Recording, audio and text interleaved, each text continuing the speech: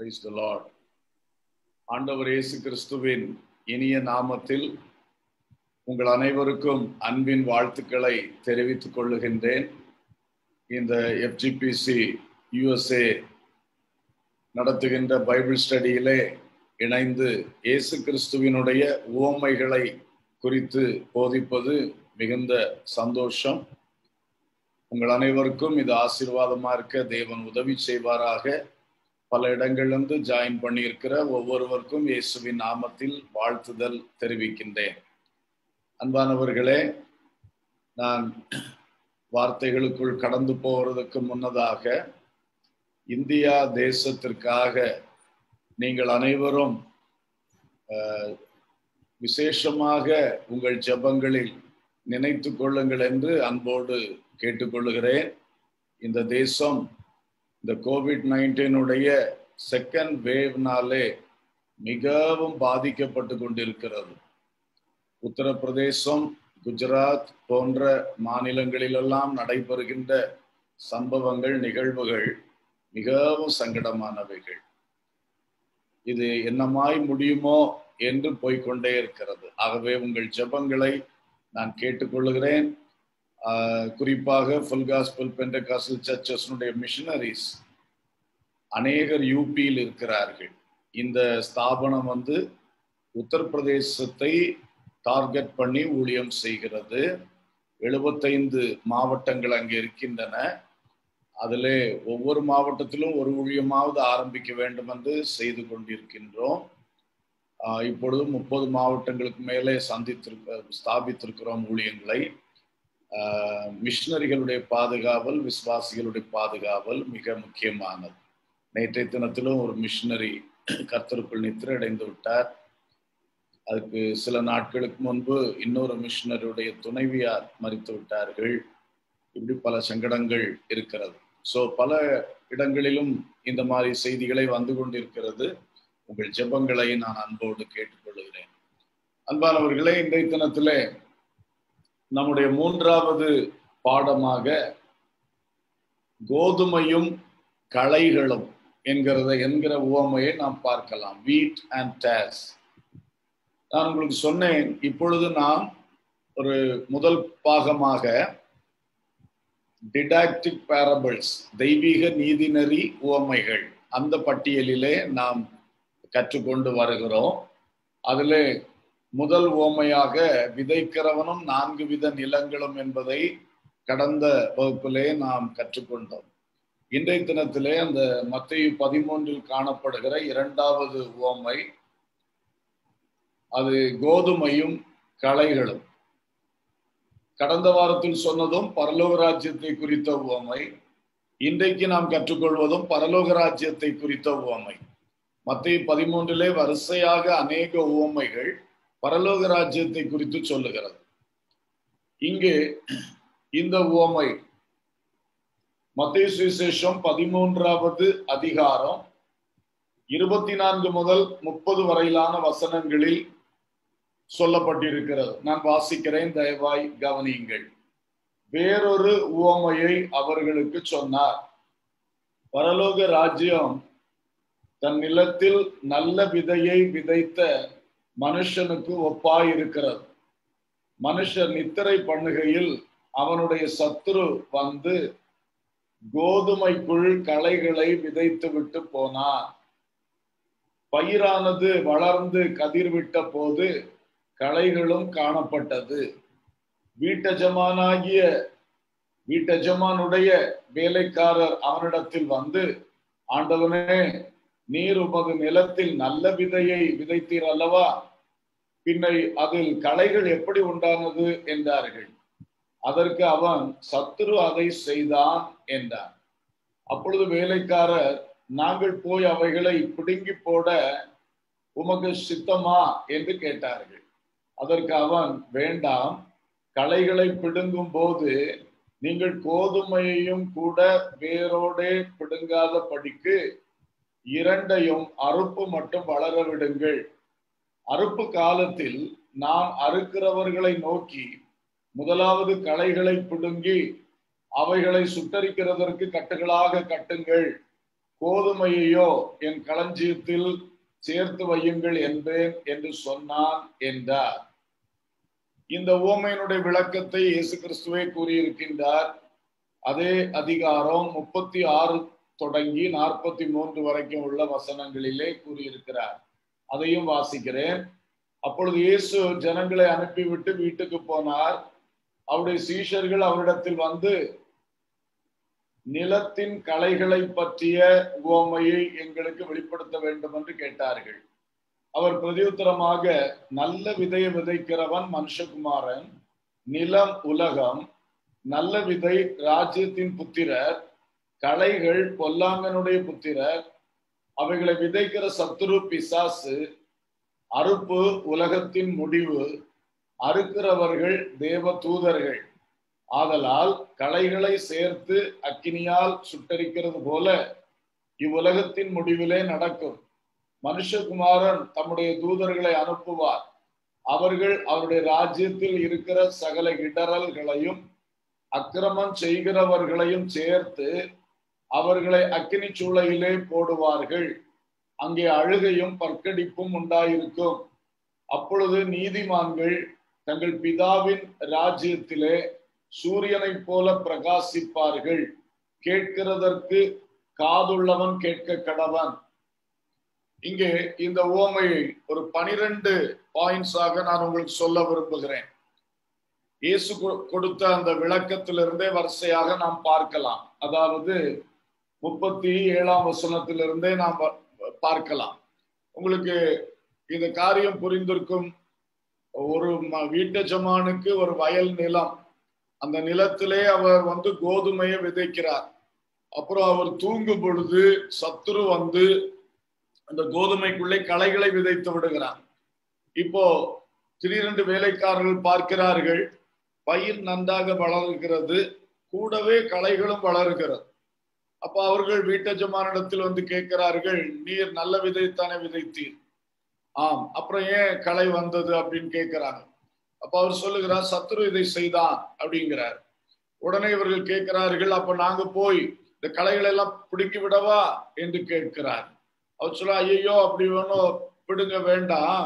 நீங்கள் வந்து களையை பிடுங்கும் பொழுது நல்ல கோதுமையுடைய பயிரையும் வேரோடு சேர்த்து பிடுங்கிடுவீங்க, வேண்டாம், அப்படி விட்டுருங்க.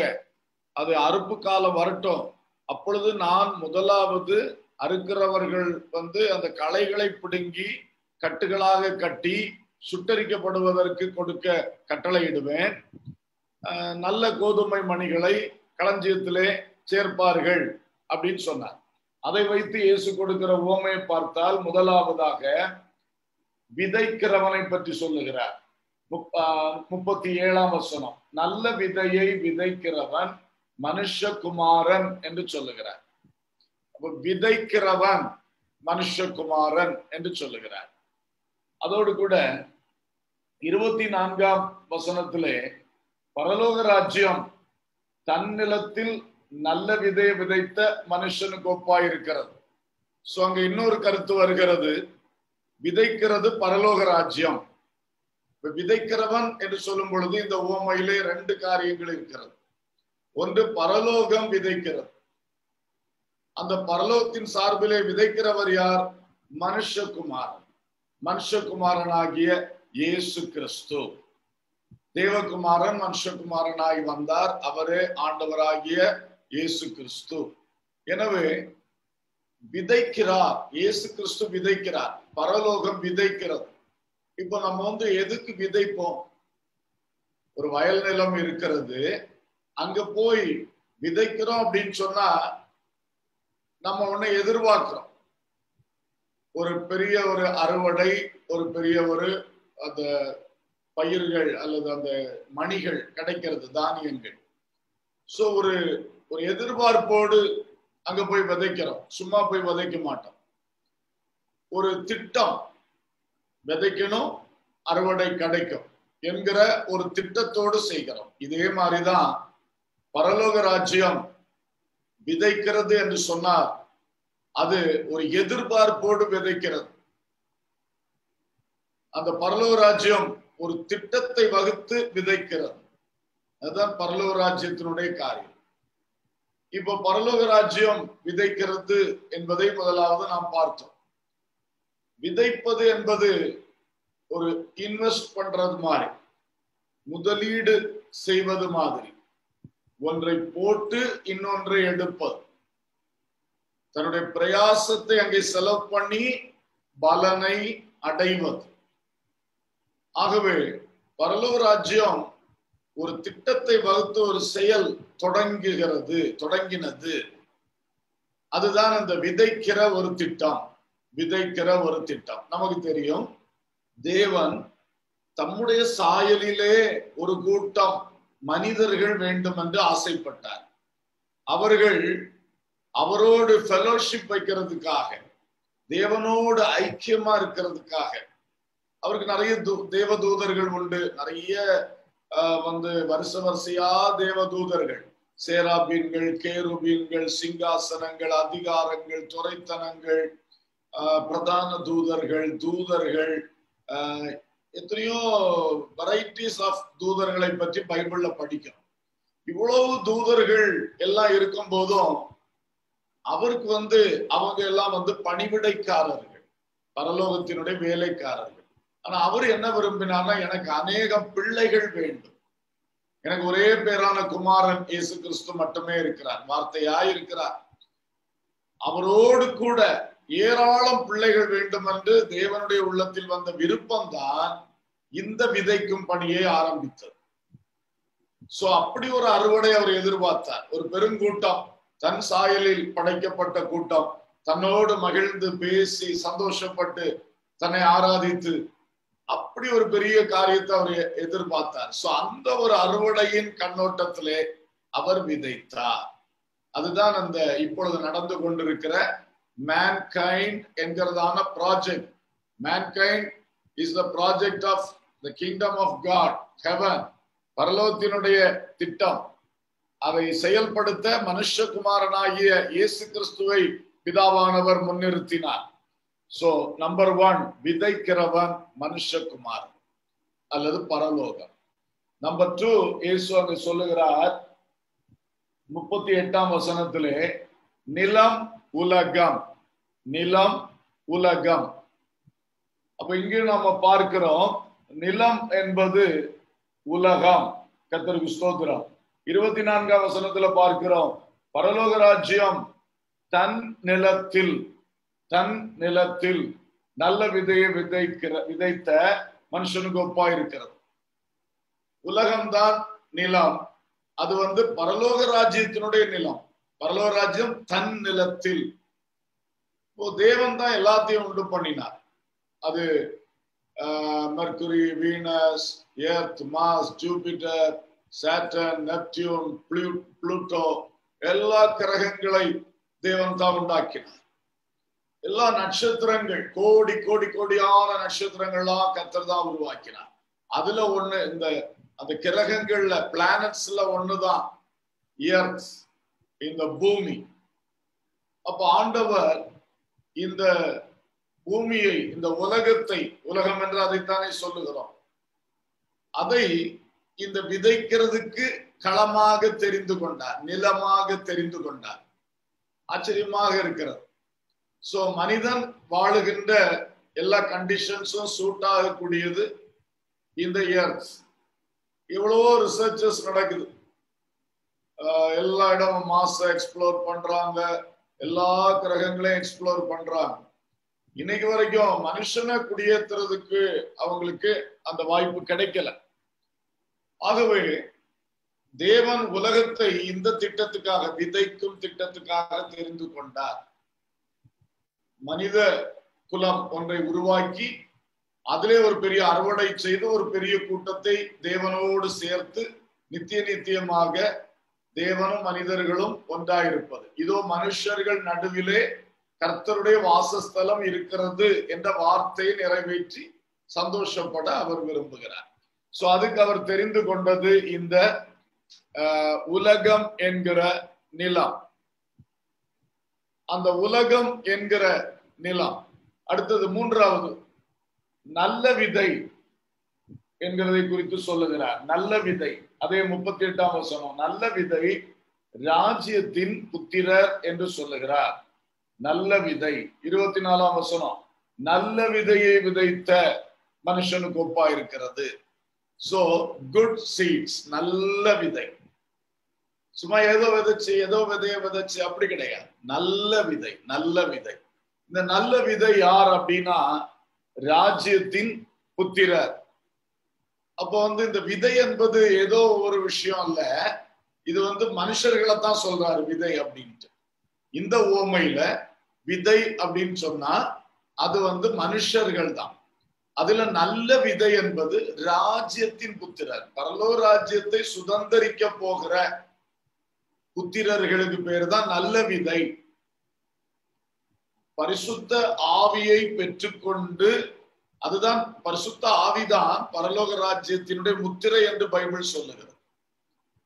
அப்ப அந்த பரிசுத்த ஆவியின் மூலம்தான் தேவனுடைய ராஜ்யம் உங்களுக்குள் வந்திருக்கிறது என்றும் வசனம் சொல்லுகிறது. அப்படி பார்க்கையிலே நாம் பரிசுத்த ஆவியை பெற்று தேவனுடைய ராஜ்யத்துக்காய் ஆயத்தமாகிறவர்கள். அந்த கூட்டத்தாருக்கு ஒரு பெயர் கொடுக்கிறாரு, ராஜ்யத்தின் புத்திரர். ராஜ்யத்தை சுதந்திரிக்க போகிறவர்கள், பாவ மன்னிப்பாகிய மீட்பை பெற்று ஞானஸ்நானத்தில் இயேசு கிறிஸ்துவோடு உடன்படிக்கை செய்து பரலோக முத்திரையாகிய பரிசுத்த ஆவியை பெற்று தொடர்ந்து சத்தியங்களுக்குள் வாழ்ந்து ஆயத்தமாகி பரலோக ராஜ்யம் சென்று வாழ தகுதி பெற்று இயேசுவின் வருகையில் எடுத்துக்கொள்ளப்பட்டு இந்த நித்திய பாக்கியத்துக்குள் பிரவேசிக்கிற அந்த தெரிந்து கொள்ளப்பட்ட கூட்டம், ஜெயம் கொள்ளுகிற கூட்டம், பரிசுத்தவான்கள் கூட்டம், இயேசுவின் ரத்தத்தால் கழுவப்பட்ட நீதிமான்கள் கூட்டம், எத்தனையோ பேர்கள் இருக்கிறது, ஆவிக்குரியவர்கள் என்றெல்லாம் சொல்லியிருக்கு. சோ இந்த மக்களுக்கு பேரு தான் நல்ல விதை, நல்ல விதை. ஆமோஸ் தீர்க்க தரிசனம் 9ஆம் அதிகாரம் 9ஆம் வசனத்திலே பார்க்கிறோம், இதோ ஜல்லடையினால் சலித்தரிக்கிறது போல் இஸ்ரவேல் வம்சத்தாரை எல்லா ஜாதிகளுக்குள்ளும் சலித்தரிக்கும்படிக்கு நான் கட்டளையிடுவேன். ஆனாலும் ஒரு கோதுமை மணியும் தரையிலே விழுவதில்லை. இந்த நல்ல பயிர்கள் ராஜ்யத்தின் புத்திரர், நல்ல கோதுமை மணிகள். அடு சொல்லார், நான் இந்த இஸ்ரவேல் ஜனங்களை சலித்தரிக்கும்படி, இந்த ஃபில்டர் இருக்கலாம், அரிப்பு அரிப்பு அரிப்பு ஜல்லடை, அதை இப்படி வச்சு அரிச்சுட்டே இருப்பாங்க. அப்போ அந்த வேஸ்ட் எல்லாம் போயிட்டே இருக்கும். ஆனா நல்லது அதுல அப்படியே அழகா கடைசியில கிடைக்கும். அப்ப சொல்றாரு, இந்த மாதிரி நான் சலித்து அரிக்க கட்டளை இடுவேன், ஆனா அதுல ஒரு கோதுமை மணி கூட வேஸ்ட் ஆகாது, நஷ்டப்படாது. ஒரு கோதுமை மணியும் தரையிலே விழுவதில்லை, அதை அப்படியே காப்பாற்றுவேன் என்று சொல்லுகிறார். ஆகவே அன்பர்களே, நம்மையெல்லாம் ராஜ்யத்தின் புத்திரராக தேவன் வைத்திருக்கிறதுனால சில வேளை இந்த சலித்தரிக்குதல் பலது நடக்கும். உபத்திரவங்கள், சோதனைகள், துன்பங்கள், நெருக்கங்கள், கஷ்டங்கள் தனி வாழ்க்கையில வரலாம். யோபுவுக்கு வந்தது மாதிரி அவனை சலித்தரித்தது போல கஷ்டத்துக்குள் நடத்தினார். ஆனா கடைசியிலே அவனை ஒரு கோதுமை மணியாக கொண்டு வருகிறார், விலையேற பெற்ற முத்தாக கொண்டு வருகிறார். சிலவேளை பொதுவாக எல்லா மனுஷர்கள் நடுவிலும் பயங்கரமான ஒரு சலித்தரிப்பு நடக்கும். 40 வருடங்கள் இஸ்ரவேலர்களை அந்த வனாந்தரத்திலே நடத்தினார் அல்லவா? அப்போ கடைசியில பாருங்க, நிறைய சூழ்நிலைகள் வழி நடத்துகிறார். கடைசியில பார்த்தா என்னை உத்தமமாய் பின்பற்றின யோசுவாவும் காலேபும் மட்டும்தான் அந்த சந்ததியிலிருந்து கானானுக்குள் பிரவேசிப்பார்கள் அப்படிங்கிறாரு. 2 கோதுமை மணிகள் தான் கிடைச்சிருக்கு. அப்புறம் எல்லாம் அந்த செகண்ட் ஜெனரேஷன். சோ கர்த்தர் இப்படி பண்றார். அவருக்கு உத்தமர்கள் வேண்டும். அப்ப உத்தமர்கள் யார் என்று அறியணும்னா இந்த மாதிரி சோதனைகள் எல்லாம் வர வேண்டியது அவசியம். இன்றைக்கும் உலகளாவிய நெருக்கம், பெரிய கொள்ளை நோயினுடைய தாக்குதல். ஆனால் தேவ பிள்ளைகள் நாம் சலித்தரிக்கப்படுகிறோம். இதன் நடுவிலே உத்தமர்களாக எழும்பி வரணும். நம்முடைய விசுவாசத்தை விட்டுவிடக் கூடாது. தேவனை பின்பற்றுவதில் விலகிவிடக் கூடாது. உறுதியா இருக்க வேண்டும். எப்படி இந்த வசனங்களை எல்லாம் நாம் நம்புவது, அப்படி தவறாக இடறி போக கூடாது. இன்னும் உறுதியா இருக்க வேண்டும். அப்பதான் நம்ம கோதுமை மணிகளாக வருவோம். சரி, இப்போ இந்த நல்ல விதை ராஜ்யத்தின் புத்திரர். பைபிள்ல நம்ம அந்த மனுஷ சரித்திரத்தை பார்த்தோம்னா, ஆபேல் ஒரு ராஜ்யத்தின் புத்திரர், நல்ல விதை இல்லையா? ஆபேல் ஒரு நல்ல விதை, நோவா ஒரு நல்ல விதை, ஆபிரகாம், ஈசாக்கு, யாக்கோபு நல்ல விதைகள், மோசே நல்ல விதை, அப்புறம் யோசுவா, காலேப் நல்ல விதைகள், தாவீது ராஜா ஒரு நல்ல விதை. இப்படி ஒரு வரிசையா நம்ம பார்த்தோம்னா நிறைய பேர் சொல்லலாம். புதிய ஏற்பாட்டுல வரும் பொழுது பேதுரு, யோவான், யாக்கோபு, சீஷர்கள், எல்லா சீஷர்கள் நல்ல விதைகள். அப்புறம் தீமோத்தேயு, தீத்து, எப்பாப்புரா, எப்பாப்புரோதீத்து, பிலேமோன், ஒனேசிமு என்று நிறைய வருகிறது. யோவான் அப்போஸ்தலனுடைய ஊழியத்திலே தேமேத்திரியு, காயு என்றெல்லாம் பேர் சொல்லி சொல்றாங்க. இதெல்லாம் நல்ல விதைகள், ராஜ்யத்தின் புத்திரர். ஒரு எக்ஸாம்பிளுக்கு கொஞ்சம் சொன்னேன். இப்படி நல்ல விதை அப்படின்னு சொன்னா ராஜ்யத்தின் புத்திரரை காட்ட ஆண்டவர் இந்த முழு உலகத்திலையும் நல்ல ராஜ்யத்தின் புத்திரர்களாய் தெரிந்து கொள்ளப்பட்டவர்களை விதைத்து வைக்கிறார். இந்த தலைமுறையில நாம் எல்லாரும் அந்த நல்ல விதைகள். பரலோக ராஜ்யம் நம்ம மேல ரொம்ப நம்பிக்கை வச்சிருக்கிறது. ஒரு நல்ல அறுவடை வரும் என்று சொல்லி நல்ல நம்பிக்கை வைத்திருக்கிறது. நீர் முதிர் வயதிலே கோதுமை அம்பாரத்தில் சேருகிறது போல முதிர் வயதிலே நீர் சேர்க்கப்படுவீர்னு சொல்லி இருக்கிறது இல்லையா ஒரு வசனம். அது மாதிரிதான் நம்ம வாழ்க்கை சிறு குழந்தையா இருந்து வளர்ந்து அப்படி ஒரு பெரிய பயிராகி கடைசியில கோதுமை அம்பாரத்தில் சேருகிறது போல நம்முடைய வாழ்க்கை முடிவிலே நாம் பரதீசிலே சேர்க்கப்படுகிறோம். இதுதான் ஆண்டவருக்கு வேண்டிய நல்ல அறுவடை. சோ நம்ம நல்ல நல்ல விதைகள், ராஜ்யத்தின் புத்திரர். அடுத்ததாக 25ஆம் வசனம். மனுஷன் நித்திரை பண்ணுகையில் அவனுடைய சத்துரு கோதுமைக்குள் களைகளை விதைத்து விட்டு போனான். இப்ப அடுத்து களைகள், அதுக்கு விளக்கம் 38ஆம் வசனம். களைகள் பொல்லாங்கனுடைய புத்திரர், பொல்லாங்கனுடைய புத்திரர் களைகள். அப்போ பொல்லாங்கன் என்று சொன்னால் பிசாசானவன். இது பிசாசானவனுடைய புத்திரர் அப்படிங்கிறார். உண்மையில ஆதாமுடைய சந்ததி தான் மனுக்குலம். அந்த மனுக்குலம் முழுவதும் கர்த்தரால் படைக்கப்பட்டவர்கள். அதுல யாருக்கும் எந்த சந்தேகம் வேண்டாம். ஆதாமின் சந்ததி டோட்டலா கர்த்தரால படைக்கப்பட்டவர்கள். அப்புறம் ஏன் பொல்லாங்கின் புத்திரர் அப்படிங்கிறாரு?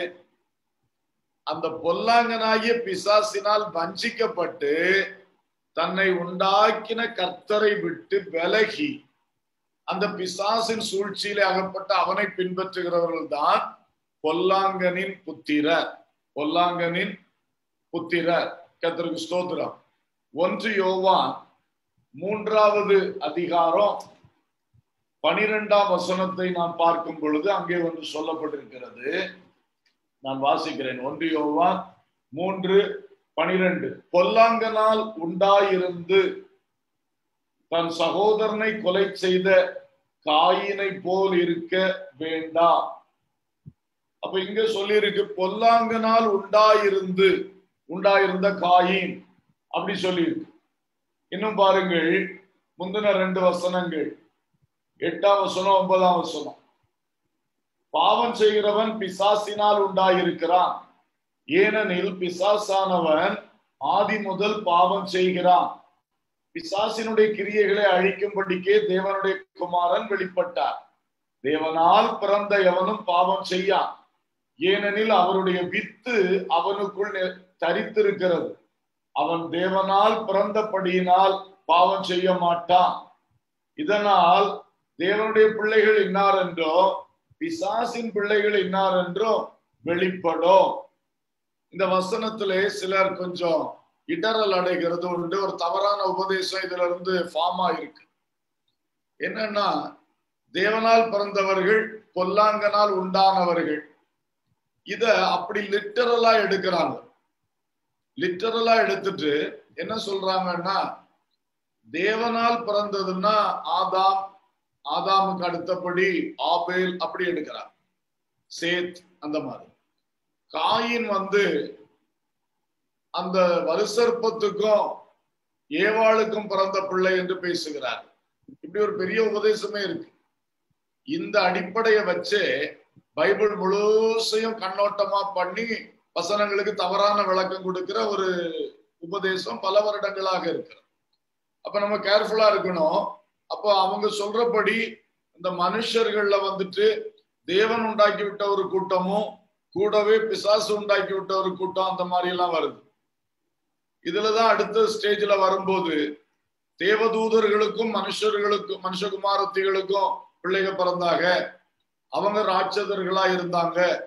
அப்படி அந்த ஆதியாம 4 அப்படி எடுக்கிறார்கள். இப்படி எடுக்கிறது தவறான ஒரு உபதேசம். அப்போ இதுல தேவனால் பிறந்தவர்கள் என்ன சொல்லுங்க, ஸ்பிரிச்சுவல் மீனிங். நாம இயேசு கிறிஸ்துவின் ரத்தத்தினாலே நாம் மறுபடி பிறக்கிறோம். அதான் தேவனால் பிறப்பது.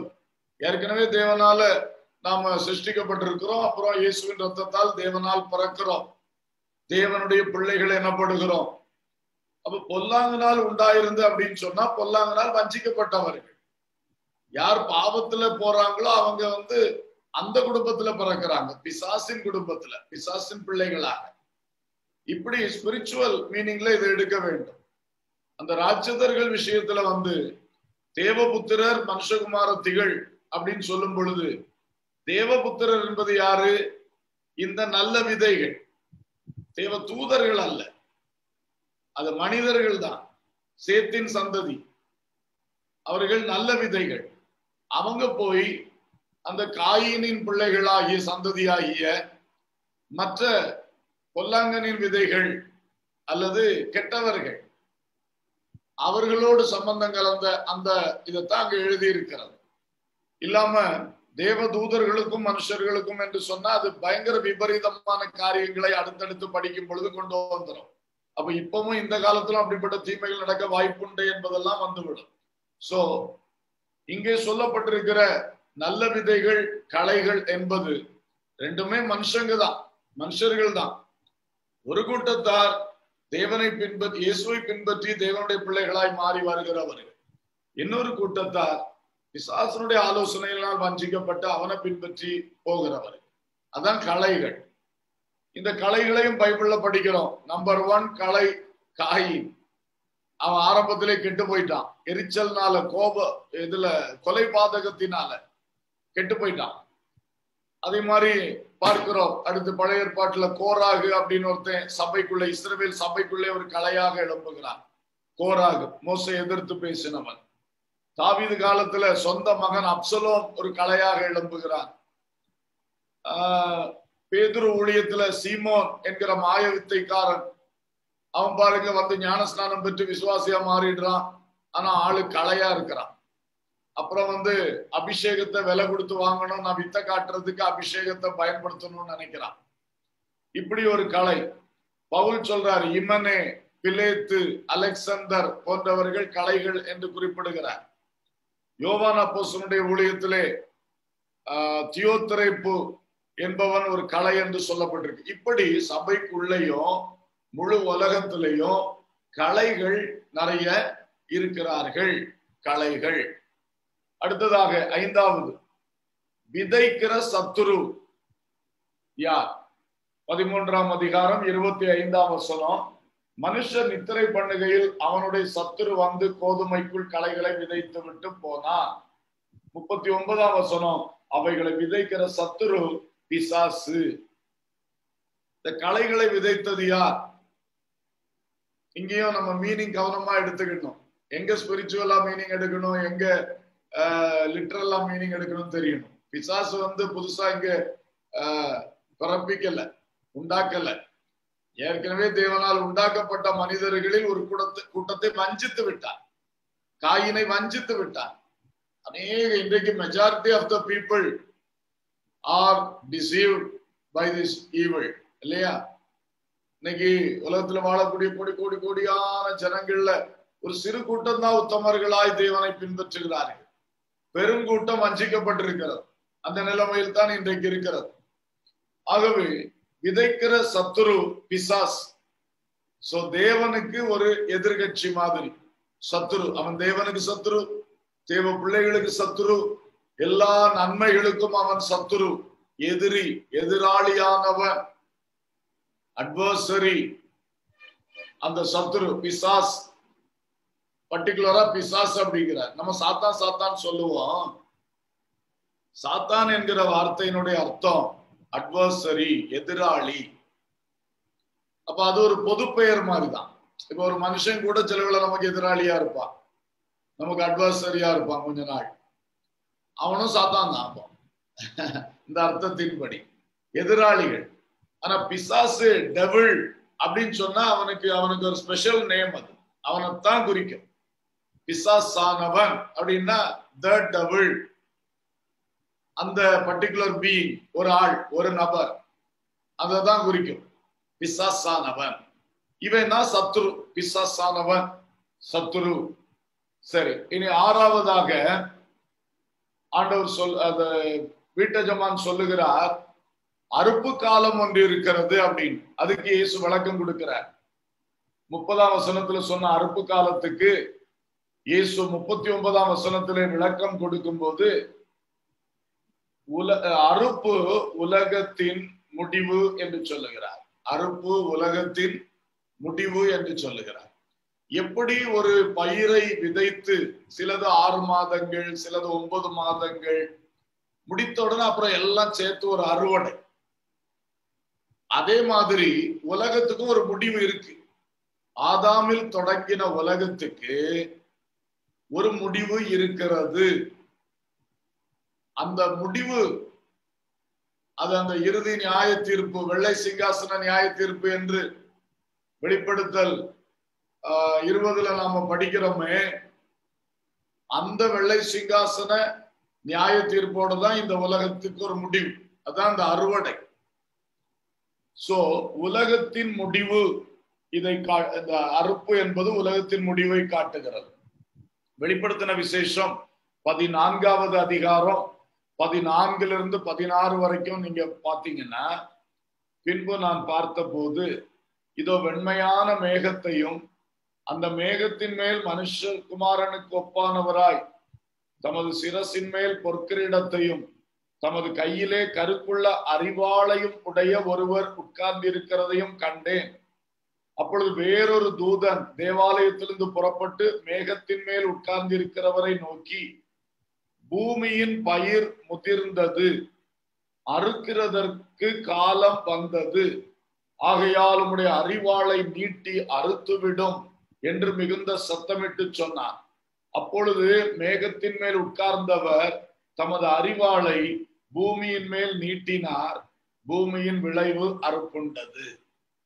இங்க நாம பார்க்கிறோம், இந்த மத்தேயு 13 ஆண்டவர் சொன்ன அறுப்பு உலகத்தின் முடிவு, அதுக்கு இன்னொரு விளக்கம் தான் வெளிப்படுத்தல கொடுத்திருக்கு. யோவானுக்கு ஒரு காட்சியாக காட்டப்பட்டிருக்கிறது. அங்கே அவர் உட்கார்ந்து இருக்கிறார், மனுஷகுமாரன். அவர் கையிலே ஒரு அரிவாள் இருக்கிறார். அதான் கடைசியா அவர் செய்ய போகிற அறுவடை. அந்த அறுவடைக்கு இருக்கும்போது ஒரு தூதன் வந்து சொல்லுகிறார், நீர் அரிவாளை நீட்டி அறுத்து விடும். உடனே அவர் அதை நீட்டுகிறார். பூமியின் பயிர் அறுப்புண்டது. சோ இந்த ஆதாமில் தொடங்கின மனுக்குலம் என்னைக்கு இப்படி போயிட்டே இருக்கும் அப்படின்னு நம்ம நினைக்க முடியாது. அப்படி போயிட்டு இருக்காது. இன்றைக்கு இந்த பைபிள் படிக்காத மற்றவர்களுடைய நிலைமை நீங்க யோசித்து பாருங்க. அவங்க என்ன நம்பிக்கையோட இருப்பாங்க? இது இப்படிதான் ரோல் ஆகி போயிட்டே இருக்கும்.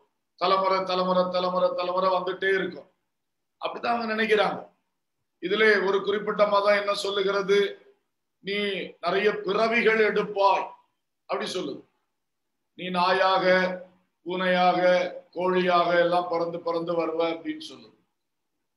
ஆனால் உண்மை என்னன்னா, இந்த பூமிக்கு ஒரு தொடக்கம், இந்த பூமியிலே மனுக்குலத்துக்கு ஒரு தொடக்கம் இருந்துச்சு, அதுக்கு ஒரு முடிவு உண்டு. சோ அப்படிப்பட்ட ஒரு முடிவுக்கு இப்ப நம்ம அருகிலே வந்து கொண்டு இருக்கின்றோம் என்பது உண்மை. இதுதான் இந்த அறுப்பு என்று சொல்லுகிறார். இயேசு கிறிஸ்துவின் வருகையிலே இந்த அறுப்பு உண்டாம். நான் வாசித்த அந்த வெளிப்படுத்தின விசேஷம் 14ஆம் அதிகாரம் 14 to 16 ஒட்டுமொத்தமா ஒரு முடிவு வரும் அப்படின்னு சொல்லுது. அதுக்கு அடுத்தது உடனே இன்னொரு காட்சி காட்டப்படுது, திராட்சை பழங்களின் அறுவடை. இது பயிரின் அறுவடை. உங்களுக்கு தெரியும், வயல் நிலத்தை ஒரே நாள்ல அறுத்துருவாங்க, எல்லாம் கம்ப்ளீட்டா கிளியர் பண்ணிடுவாங்க. திராட்சை பழம் அப்படி கிடையாது. முதல்ல ஒரு முன் பறிப்பு, அடுத்தது ஒரு பின் பறிப்பு, 2-3 ஸ்டேஜஸ்ல பறிப்பாங்க திராட்சை பழம். அப்ப இந்த ரெண்டும் இந்த பூமியின் அறுவடையில நடக்க போறது. கம்ப்ளீட்டா ஒரு கிளியரன்ஸ் வரப்போகிறது.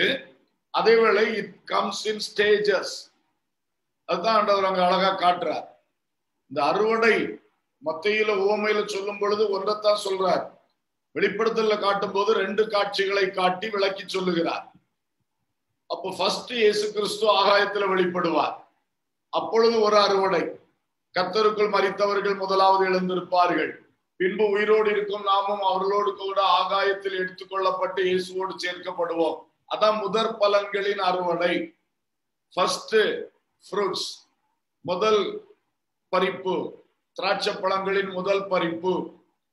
அந்த ரிசரக்ஷன்ல ஃபர்ஸ்ட் ரிசரக்ஷன், ஃபர்ஸ்ட் முதல் இது. அடுத்தது இயேசு கிறிஸ்து 7 வருட அந்த ஆட்டுக்குட்டியானுடைய கல்யாணம் என்று சொல்லுகிற அந்த இதுல கீழே பூமியில அந்த டைம் 7 வருஷம் அந்த கிறிஸ்துவின் ஆட்சி. எடுத்துக்கொள்ளப்பட்ட பிள்ளைகளாகிய நமக்கு 7 வருஷம் ஆட்டுக்குட்டியானுடைய கல்யாண விருந்து.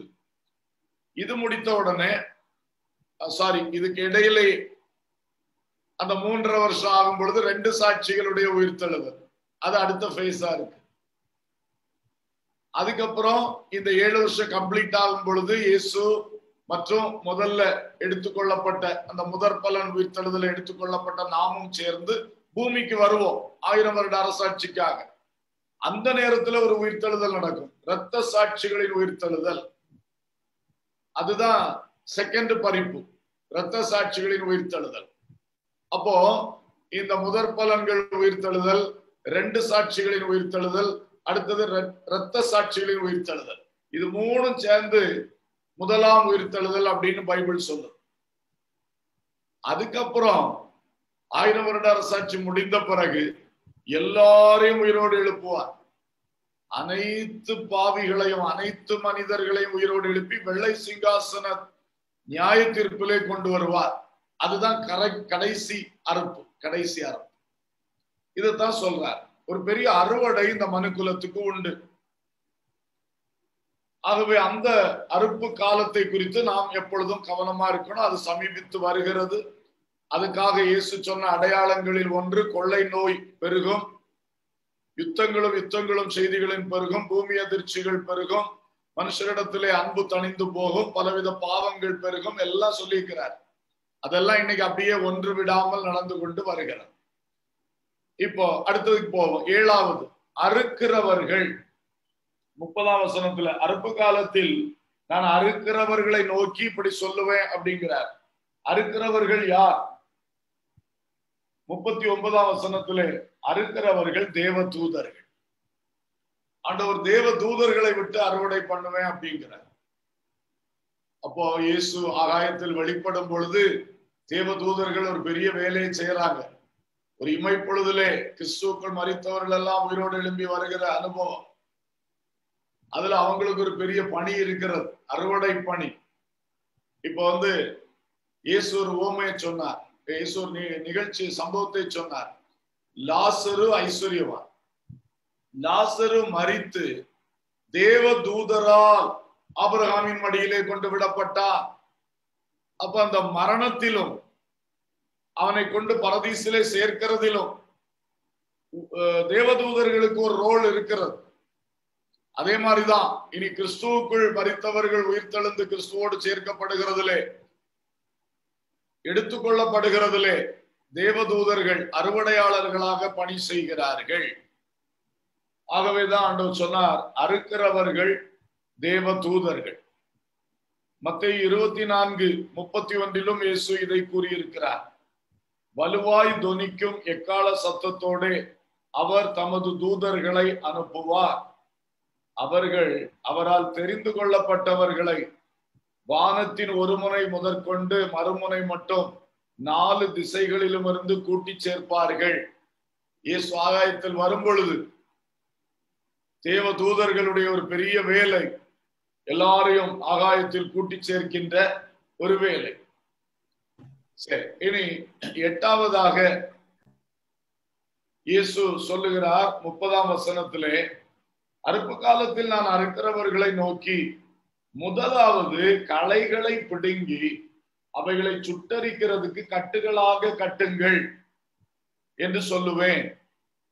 அப்போ இந்த களைகளை சுட்டரித்தல், 8வது நான் சொல்ல வர்றது களைகளை சுட்டரித்தல். அப்ப களைகளை சுட்டரித்தலை பற்றி இயேசு கொடுத்திருக்கிற விளக்கம் 40லிருந்து 42 வரைக்கும் இருக்கிறது. ஆதலால் களைகளை சேர்த்து அக்கினியால் சுட்டரிக்கிறது போல இவ்வுலகத்தின் முடிவிலே நடக்கும். மனுஷகுமாரன் தம்முடைய தூதர்களை அனுப்புவார். அவர்கள் அவருடைய ராஜ்யத்தில் இருக்கிற சகல இடரல்களையும் அக்கிரமம் செய்கிறவர்களையும் சேர்த்து அவர்களை அக்கினி சூளையிலே போடுவார்கள். அங்கே அழுகையும் பற்கடிப்பும் உண்டாயிருக்கும். இப்ப பாருங்க, இந்த களைகளை எங்க சுட்டரிப்பாங்களோ அக்கினி சூளையிலே போடுவார்கள் என்று சொல்லுகிறார். அக்கினி சூளையிலே. அப்ப தேவதூதர்கள் வந்து ஒரு பக்கம் அவர்கள் எல்லாரையும் உயிர்த்தெழும்புகிற அந்த நல்ல கதிர்களை அங்கு சேர்க்கிறார்கள். அதே வேளையில இந்த களைகளை எல்லாம் பிடுங்குகிறார்கள். களைகளை ஒரு கட்டாக கட்டுகிறார்கள். இப்போ இயேசுவினுடைய வருகை ஆகாயத்தில் அவர் வெளிப்படும் போது ஆண்டவர் தேவ பிள்ளைகளை எடுத்துக்கொள்ளுகிறார், ஒரு செட்டை எடுத்துக்கொள்ளுகிறார். அதே வேளையிலே இந்த பொல்லாதவர்களை ஒரு கட்டாக கட்டி, அதாவது அடுத்தது வந்து they are bound for tribulation இல்லையா? சுட்டரிக்கப்படுவது கடைசியில நடக்கிறது, அக்கினி கடலிலேயே தள்ளப்படுதல். ஆனா எப்ப இயேசு ஆகாயத்துல வெளிப்படுறாரோ அப்பொழுதே கிருபை ஸ்டாப் ஆயிருச்சு, ரெட்ஷிப் ஸ்டாப் ஆயிடுது. அப்புறம் உடனே அந்த கிறிஸ்துடைய உபத்திரம், அதுக்குதான் அவங்கள கட்டுகளாக கட்டி இனி அவங்களுக்கு அந்த எழுதப்பட்ட நியாய தீர்ப்புகள் நடக்க ஆரம்பிச்சோம். அந்த இயேசு வெளிப்படுற அந்த நேரம் வரைக்கும் தான் கிருபையின் காலம். அது இப்ப எக்ஸ்டெண்ட் ஆயிட்டே போகுது. இப்ப எந்த மனுஷனும் ரட்சிக்கப்படலாம். இயேசு வெளிப்பட்டுட்டார்னா அப்புறம் ரட்சிப்பு இல்லை, அப்புறம் இந்த மாதிரிப்பட்ட மீட்பின் கிரியைகள் இல்லை. சோ இவர்களை ஒரு கட்டாக கட்டி கடைசியில அக்கினி சூளையில் போடுவார்கள். அந்த அக்கினி சூளையை குறித்து தான் வெளிப்படுத்தின விசேஷம் 20ஆம் அதிகாரம் 14வது வசனத்திலே சொல்லப்பட்டிருக்கிறது. அப்பொழுது மரணமும் பாதாளமும் அக்கினி கடலிலே தள்ளப்பட்டன, இது 2ஆம் மரணம். அப்புறம் 21ஆம் வசனம் அதிகாரம் 8ஆம் வசனத்திலே பயப்படுகிறவர்களும் அவிசுவாசிகளும் அருவருப்பானவர்களும் கொலைபாதகரும் விபச்சாரக்காரரும் சூனியக்காரரும் விக்கிரகாராதனைக்காரரும் பொய்யர் அனைவரும் 2ஆம் மரணமாகிய அக்கினியும் கந்தகம் எரிகிற கடலிலே பங்கடைவார்கள் என்றார். The lake of fire, அக்கினியும் கந்தகமும் ஓயாமல் எரிந்து கொண்டிருக்கிற நித்திய ஆக்கினை ஸ்தலம், தண்டனை ஸ்தலம், டார்மெண்டிங் பிளேஸ், இந்த அக்கினி கடல் என்பது. சோ இப்படி கடைசியிலே இந்த பொல்லாதவர்களை, பாவிகளை, இயேசுவின் இரத்தத்தால் ரட்சிக்கப்படாதவர்களை, இயேசுவாகி அந்த மீட்பின் வழியில் வராதவர்களை எல்லாம் ஒரு கட்டாக கட்டி அந்தி கிறிஸ்துவின் உபத்திரவம், அடுத்தது 1000 வருட இயேசுவின் ஆட்சியிலே அவர்கள் பணிந்திருப்பார்கள். அதுக்கு பிறகு நித்திய நியாய தீர்ப்புல கொண்டு நிறுத்துவார் வெள்ளை சிங்காசனத்திலே. அதிலே அந்த மத்தேயு 25 சொன்னது போல அந்த வெள்ளாட்டு கூட்டம் அப்படியே அவர்களை நீங்கள் உங்களுக்கு ஆயத்தம் பண்ணப்பட்டிருக்கிற அந்த ஆக்கினைக்கு போங்கள் என்று சொல்லி தள்ளுவார். அக்கினி கடலிலே பங்கடைவார்கள். இதைத்தான் இங்கே களைகளை சுட்டரித்தல் என்கிற விஷயத்திலே இயேசு இந்த உவமையிலே விளக்குகிறார். அடுத்ததாக கோதுமையை களஞ்சியத்தில் சேர்த்தல். 9வது கோதுமையை களஞ்சியத்தில் சேர்த்தல். அதை குறித்து 30ஆம் வசனத்துல சொல்றார். கடைசி பகுதி, கோதுமையையோ என் களஞ்சியத்தில் சேர்த்து வையுங்கள் என்பேன். அதுக்கு விளக்கம் 43ஆம் வசனம். அப்பொழுது நீதிமான்கள் தங்கள் பிதாவின் ராஜ்யத்திலே சூரியனை போல பிரகாசிப்பார்கள் என்று சொல்லுகிறார். அப்போ நீதிமான்கள் இயேசுவின் ரத்தத்தால் மீட்கப்படுவதுதான் நீதி, தேவ நீதி. அதுதான். இப்போ உலகத்துல நீதி என்ன? இப்ப இந்தியாவில் எடுத்துக்கிட்டீங்கன்னா, இந்த மாதிரி ஒரு கொலைபாதகம் செஞ்சிட்டானா அதுக்கு நீதி என்ன? அவன் 14 வருஷம் கடுங்காவல் தண்டனை அனுபவிக்கணும். இந்த மாதிரி ஒரு விதமான கொலை செஞ்சிட்டானா அவனுக்கு தூக்கு தண்டனை. அதுதான் நீதி. இப்படி ஒவ்வொன்றுக்கும் ஒரு பனிஷ்மெண்ட் வச்சிருக்கு. ஆனா இயேசு கிறிஸ்து என்ன செய்கிறார்? அந்த பாவங்களை தன்மேல் ஏற்றுக்கொண்டு தன்னுடைய இரத்தத்தை பாவிகளுக்காக சிந்தி பாவத்தை மன்னித்து பாவியை மீட்கிறார். அதுதான் தேவ நீதி. உலக நீதி தப்புக்கு தண்டனை, அதோட முடிஞ்சு போச்சு. ஆனா தேவ நீதியில தப்புக்கு நியாயமான தண்டனை உண்டு, அதற்கு இடையிலே ஒரு கிருபையும் மீட்பும் இருக்கிறது. அப்ப தப்பு செய்தவெல்லாம் தண்டிக்கத்தான் படணும்னா எல்லாருமே நரகத்துக்கு தான் போகணும், அக்கினி கடலுக்கு தான் போகணும். ஆனா ஊடாக இயேசுவை சிலுவையில் பலியாக்கி அதிலே ஒரு நீதி ஆண்டவர் வைக்கிறார். என் குமாரன் உங்கள் பாவங்களை தன்மேல் சுமந்து தீர்க்கிறார், அவரை தண்டிக்கிறேன் உங்களுக்காக. அது எனக்கு நீதியா படுது. ஏன்னா எல்லாருக்காக ஒரே மனுஷன் மரிக்கட்டும். அந்த இயேசுவின் தூய ரத்தத்திலே, பரிசுத்த ரத்தத்துல உங்க பாவத்தெல்லாம் நான் மன்னிக்கிறேன். இது தேவ நீதி. இது உலகத்துக்கு வெளிப்படாது. இது தெரிந்து கொள்ளப்பட்ட பிள்ளைகளுக்கு தான் வெளிப்படுகிறது. தெரிந்து கொள்ளப்பட்ட பிள்ளைகளாய் நாம் அதை பெற்றிருக்கிறோம். நமக்கு கிடைத்த பாக்கியம். அல்லேலூயா. இதுதான் நீதிமான்கள். இல்லாம நான் நேற்றுக்கு வரைக்கும் தப்பு பண்ணிக்கிட்டு இருந்தேன், இன்னையில நான் ரொம்ப நல்ல வாழ்க்கை வாழ்றேன், அப்படி இல்லை. அப்படி ஒருத்தர் நல்ல வாழ்க்கை வாழவும் முடியாது. அப்படி தீர்மானம் எடுத்ததுனால பாவ மன்னிப்பு கிடைக்காது. Just turning over a leaf in your life, அது it is not a repentance. அது அந்த பாவ மன்னிப்பாகிய மீட்பை பெறுகிற இயேசு பைபிள் சொல்லுகிற மனம் திரும்புதல் அல்ல. புரியுதா? இன்னைக்கு நிறைய பேர் அப்படி நினைக்கிறாங்க. நான் இது வரைக்கும் மோசமா இருந்தேன், இனி அந்த பாவத்தை செய்யல, இனி குடிக்கல, அடிக்கல, கொலைபாதகம் செய்யல, திருடல்ல. இப்படி கொஞ்சம் நல்ல சீர்திருத்தம் வந்த உடனே அது ரட்சிப்பாகாது, மீட்பாகாது. இயேசு உனக்காக ரத்தம் சிந்தி இருக்கிறார். அது வழியா நீ வந்தாதான் உனக்கு மீட்பு. ஏன்னா இப்ப அந்த இயேசுடைய பலி இல்லாமலே நான் நல்லவன் ஆயிட்டேன் அப்படி தீர்மானம் எடுத்து நல்லவன் ஆயிடலாம்னா பிதாவானவர் இயேசுவை இப்படி பலி ஆக்கியிருக்கவே மாட்டார். தன் சொந்த குமாரனையே பலி ஆக்கியிருக்கிறாருன்னா வேற வழி இல்லைன்னு அர்த்தம். அந்த ஒரே வழிதான் இருக்கு. அதான் இயேசு சொன்னார், நானே வழி, என்னை அல்லாமல் ஒருவனும் பிதாவினிடத்தில் வரான். சிலரு கிறிஸ்தவர்கள் கூட சொல்ல எல்லா நதியும் சமுத்திரத்துல போய் சேர்ற மாதிரி எல்லா மதங்களும் கடைசியில மோட்சத்துல கொண்டு சேர்க்கும். அப்படி கிடையவே கிடையாது. இயேசு ஒருவரே பரலோகத்துல கொண்டு சேர்ப்பார். வேற எல்லா மதங்களும் மோட்சத்துக்கு கொண்டு போகாது. அதுல திட்டமா இருக்க வேணும். அதுதான் உண்மை. இல்லைன்னா தேவகுமாரனை தேவன் பலியாக்குவாரா? எனவே இந்த ரட்சிப்பின் வழி வர வேண்டியது மிகவும் உண்மை. அதான் சொல்ல நீதிமான்கள் இயேசுவின் ரத்தத்தால் மீட்கப்பட்ட தேவனுக்கு முன்பாக நாம் நீதிகரிக்கப்படுகிறோம். அந்த நீதிமான்கள் தங்கள் பிதாவின் ராஜ்யத்திலே சூரியனை போல பிரகாசிப்பார்கள். நம்முடைய மகிமையை குறித்து சொல்லி இருக்கிறது. அவ்வளவு மகிமையாய் பிரகாசமாய் காலமெல்லாம் தேவனோடு தேவராஜ்யத்திலே புதிய எருசலேமிலே நாம் வாழ்வோம். அல்லேலூயா. 1 கொரிந்தியர் 15 பூமிக்குரிய மேனிகள் வானத்துக்குரிய மேனிகள் சொல்லி இருக்கு. அதான் வானத்துக்குரிய மேனிகள் தான் பிரகாசம். ஆகாய மண்டலத்தில் உள்ள ஒளியை போல பிரகாசிப்பார்கள் என்று தானியேல்ல சொல்லி இருக்கு. இதெல்லாம் இந்த நல்ல விதைகள். ராஜ்யத்தின் புத்திரர், நீதிமான்கள் நம்மை குறித்து தான் இவைகளை எல்லாம் சொல்லி இருக்கிறது.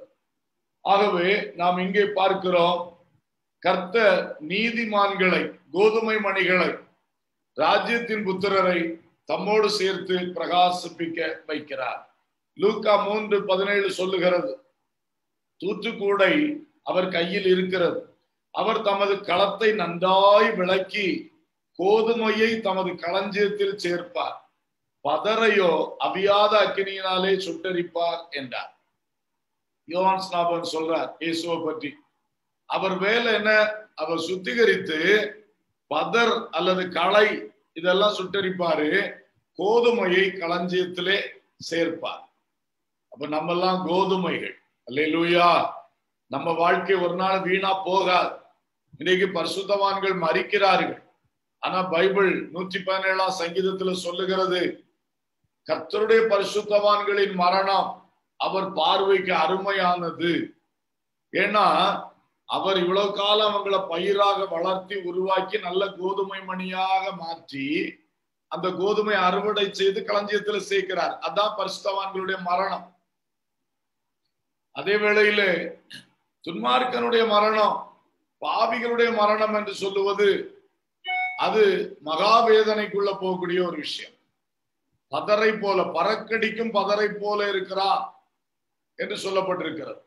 சோ இந்த கோதுமை மணி களஞ்சியத்திலே சேர்க்கப்படுகிறது. அடுத்து 10வது குறிப்புக்கு வருகிறேன். இனி இப்ப இதுவரைக்கும் பேரலா ஆண்டவர் சொன்ன அந்த விளக்கங்கள் எல்லாம் நான் சொல்லிட்டேன். இனி ஊடாக சில எக்ஸ்பிளனேஷன்ஸ் ஆண்டவர் கொடுத்திருக்கிறார். அதிலே ஒரு 3 காரியங்கள். அதான் 10வதாக 24ஆம் வசனம் சொல்லுகிறது, பரலோக ராஜ்யம் தன் நிலத்திலே நல்ல விதை விதைத்த மனுஷனுக்கு ஒப்பாயிருக்கிறது. மனுஷர் நித்திரை பண்ணுகையில் அவனுடைய சத்துரு வந்து கோதுமைக்குள் களைகளை விதைத்து விட்டு போனான். அப்ப 10வது பாயிண்ட், மனுஷர் நித்திரை பண்ணுகையில். மனுஷர் நித்திரை பண்ணுகையில் இது ஒரு எக்ஸ்பிளனேஷன். இதுக்கு இயேசு கிறிஸ்து டைரக்டா விளக்கம் கொடுக்கல. அப்போ மனுஷர் நித்திரை பண்ணுகையில் சொல்லும் பொழுது இந்த 2 வசனத்திலையும் மனுஷன் மனுஷர் என்று 2 வார்த்தை வருகிறத பார்க்க. முதல் வசனத்துல மனுஷன் என்று சொல்லுவது பரலோக ராஜ்யத்துக்கு ஒப்பாக என்று சொல்லி இருக்கு. அங்கே விளக்கம் சொல்லி இருக்கு. பரலோக ராஜ்யம் தன் நிலத்தில் நல்ல விதை விதைத்த மனுஷனுக்கு ஒப்பாயிருக்கிறது. பரலோக ராஜ்யத்தை அந்த மனுஷன், அந்த வீட்டஜமான் என்கிற மனுஷனுக்கு ஒப்பிடுகிறார். அதே விளக்கத்துல சொல்லும் பொழுது 37ஆம் வசனம், விதைக்கிறவன் மனுஷகுமாரன் என்று சொல்லுகிறார். அப்ப அந்த மனுஷன் என்று சொல்லப்பட்டிருக்கிறது பரலோக ராஜ்யத்தையும் மனுஷகுமாரனையும் குறிக்கிறது. ஆனா 25ஆம் வசனத்திலே மனுஷர் நித்திரை பண்ணுகை, மனுஷர் என்று புளூரல்ல சொல்லி மனுஷர் நித்திரை பண்ணுகை. அப்ப இந்த மனுஷர் யார்? இப்போ இயேசு நித்திரை பண்ணுவாரா? பண்ண மாட்டார். இஸ்ரவேலை காக்கிறவர் உறங்குவதும் இல்லை, தூங்குகிறதும் இல்லை. அப்ப அவர் தூங்கிட்டாரு, அதனால வந்து சத்துரு களை விதைச்சிட்டான்னு சொல்ல முடியுமா? அப்படி சொல்றது பைபிளினுடைய அந்த கருத்துக்கு ஒத்து வராது. ஆண்டவருடைய ஒரு கேர்லெஸ்னஸ், ஆண்டவருடைய ஒரு தூக்கம், அதுதான் சத்துரு வந்து இப்படி களைய விதைச்சிட்டான், அது சொல்லவே முடியாது. அப்ப அந்த மனுஷன் என்பது 24ஆம் வசனத்தில் சொன்ன மனுஷன் என்பது மனுஷகுமாரனை குறிக்கிறது. 25 வசனத்துல மனுஷர் நித்திரை பண்ணுகைன்னா யாரு?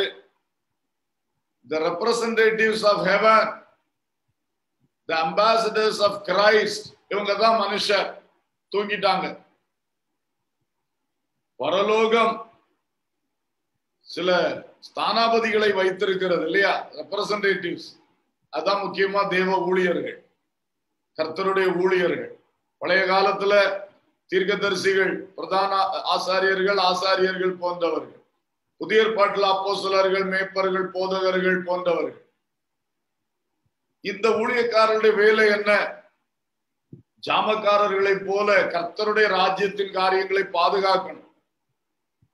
யாத்ராகமத்துல படிக்கும்போது தெரியும், யாத்ராகமும் எண்ணாகம புஸ்தகங்கள்ல நீங்கள் ஆசரிப்பு கூடாரத்தின் காவலை காக்க வேண்டும். அந்த லேவியர்களிலே கோகாத்தின் புத்திரர் பரிசுத்த பணிமுட்டுகளின் காவலை காக்க வேண்டும். காவல். அப்போ அந்த பரிசுத்த காரியங்களை பாதுகாக்கிற டியூட்டி இந்த ஊழியக்காரங்களுக்கு கொடுக்கிறார். பரலோகத்தினுடைய ரெப்ரசன்டேட்டிவ்ஸ் ஆக, கிறிஸ்துவனுடைய ஸ்தானாபதிகளாக, அம்பாசடர்ஸ் ஆஃப் கிரைஸ்ட். கிறிஸ்து இருந்து செய்ய வேண்டிய இடத்துல ஆஸ் அன் அம்பாசடர் அவருக்கு பதிலாக நான் செய்கிறேன். அதான் ஒரு ஊழியக்காரனுடைய வேலை, அவருடைய வேலைக்காரர். சோ இப்ப மனுஷர் நித்திரை பண்ணுகையில் அப்படின்னு சொன்னா அந்த மனுஷர் நாம தான் ஊழியக்காரர்கள். கர்த்தர் பூமியிலே வைத்த தலைவர்கள், ஊழியர்கள், நடத்துகிறவர்கள், இவர்களுடைய அசதி, இவர்களுடைய தூக்கம், இவர்களுடைய கேர்லெஸ்னஸ், இதுதான் சாத்தானுக்கு நல்ல வழியை திறந்து கொடுக்கும். எப்பவுமே நம்ம ஜாக்கிரதையா இருக்கணும். ஒரு குடும்பம்னு எடுத்துக்கிட்டோம்னா அப்பா அம்மா நாம தான் அதுக்கு காவலாளர்கள். அதே மாதிரி ஒரு சபைன்னு எடுத்துக்கிட்டோம்னா தேவ ஊழியக்காரர்கள், ஒரு மெயின் பாஸ்டர் இருப்பார், அசிஸ்டன்ட் பாஸ்டர்ஸ் இருப்பாங்க, எல்லாரும் அவருக்கு பொறுப்பு இருக்கிறது. பாதுகாக்கிற பொறுப்பு, குடும்பத்தை பாதுகாக்கிறது, சபையை பாதுகாக்கிறது, நாம் ஆளுகின்ற தேசத்துக்காக திறப்பிலே நிற்கிறது. இப்படி ஜாமக்காரர்களை போல ஜெபிக்கிறது மட்டும் இல்ல, சொல்ல வேண்டியதை சொல்லி. இப்ப ஜாமக்காரன் அதோ சத்ரு வருகிறான்னு சொன்னா தானே இவங்க எச்சரிப்படைந்து இவங்க பாதுகாக்கப்படுவாங்க. அப்ப சபை ஊழியக்காரர் சபைக்கு எச்சரிப்பு கொடுக்கணும், அப்பா அம்மா பிள்ளைகளுக்கு எச்சரிப்பு கொடுக்கணும், ஆசிரியர் மாணவர்களுக்கு எச்சரிப்பு கொடுக்கணும், ஊழியக்காரர் விசுவாசி கொடுக்கணும். இப்படி ஜெபிக்க வேண்டிய நேரம் ஜெபிக்கிறது, கற்றுக் கொடுக்க வேண்டிய நேரம் அல்லது எச்சரிக்க வேண்டிய நேரம் எச்சரிக்கிறது. இதெல்லாம் கரெக்டா செஞ்சா சாத்தானுடைய கிரியைகள் அடங்கி விடும், சாத்தானுடைய கிரியைகள் குறைந்து விடும்.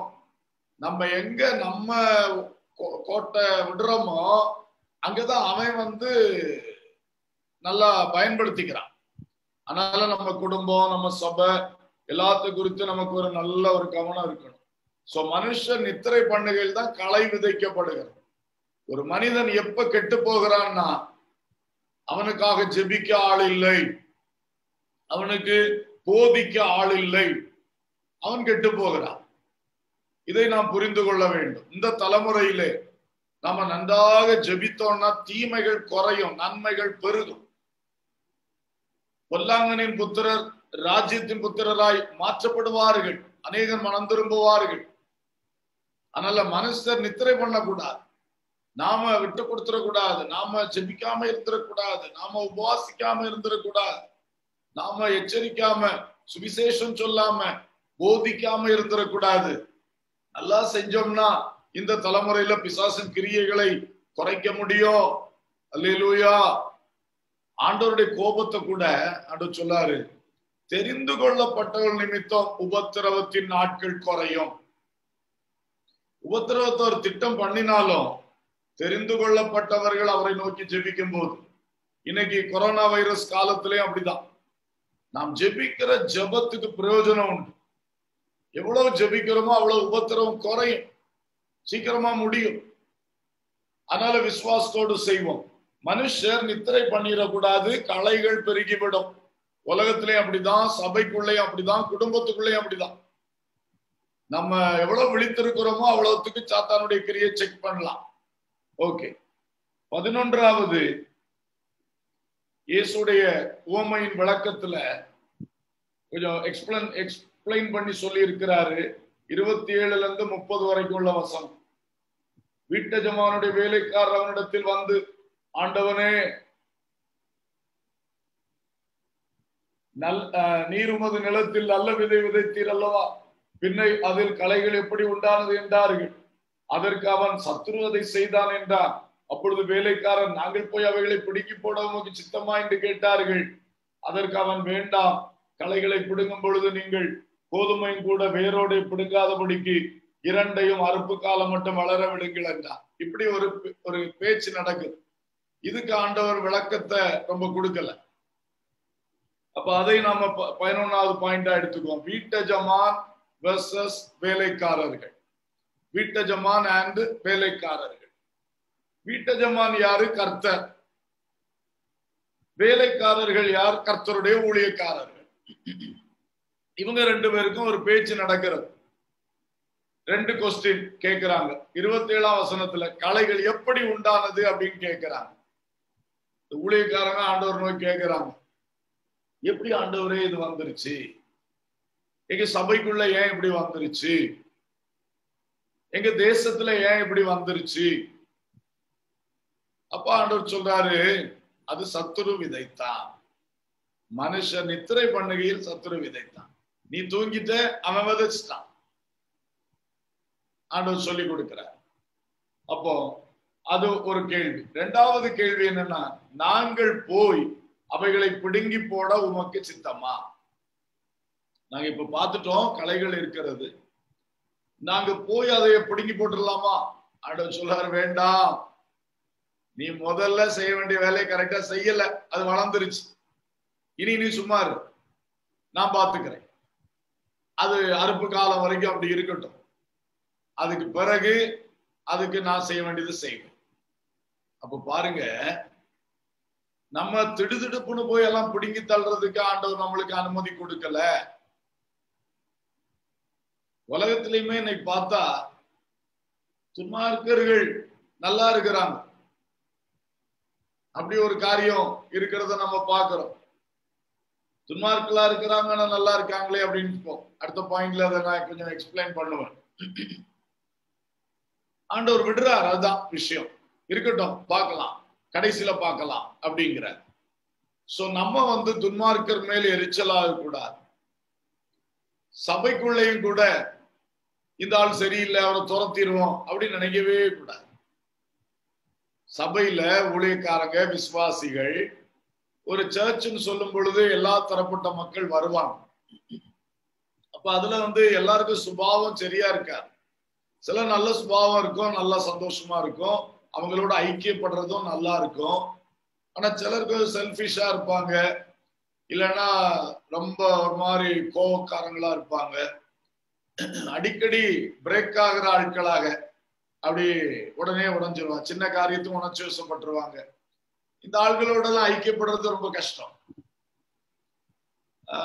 அப்போ நமக்கு நினைக்கலாம், ஊழியக்காரர்கள் இந்த ஆளு சபைக்கு வராம இருந்தா நல்லது இல்ல, இவரால ஒரு டிஸ்டர்பன்ஸா இருக்கு, அப்படியெல்லாம் நம்ம நினைச்சு செய்யக்கூடாது. ஏன்னா இது கர்த்தருடைய நிலம், நம்ம சொந்த நிலம் கிடையாது. இஷ்டத்துக்கு பிடுங்கி போடுறே, நீ சர்ச்சுக்கு வராத, நீ போ, எப்படி சொல்ல முடியும்?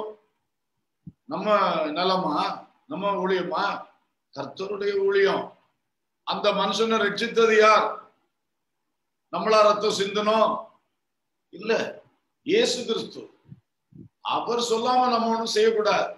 ஒரு கணக்கு கேட்பார், நான் கொடுத்தேன்லப்பா, அவன் எங்க போனா, நீ என்ன பண்ணுன்னு கேட்பார். உன் சகோதரனாகி ஆபேல் எங்கே கேட்பாரா? கேட்க மாட்டாரா? அதனால நம்ம ரொம்ப கேர்ஃபுல்லா இருக்கணும். சரி, அதை விட இதுக்கு மறுசைடு இருக்கிறது.